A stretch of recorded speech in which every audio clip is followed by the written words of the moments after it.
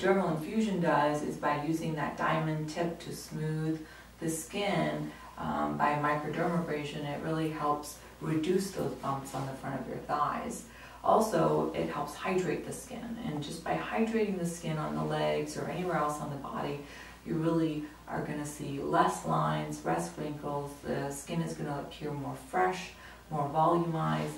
The dermal infusion helps volumize the skin by 70%, so it's great for skin hydration. So today we have a fitness model who's in. She's getting ready for her photo shoot. We're going to combine the mesotherapy treatment with the dermal infusion to give her kind of the ultimate rejuvenation for her photo shoot, knowing that. So it's really important to know that there's no magic bullet, meaning that these treatments alone are really not going to give you the results that you're hoping for. It takes multiple sessions with the PRP and hyaluronic acid blend to see results, but ultimately the best therapy is exercise.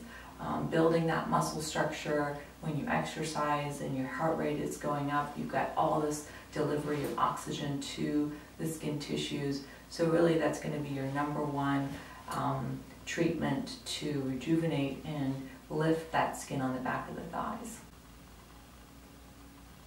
So the effects of the PRP with the hyaluronic acid treatments, these are seen over 2 to 4 sessions, generally spaced 4 weeks apart.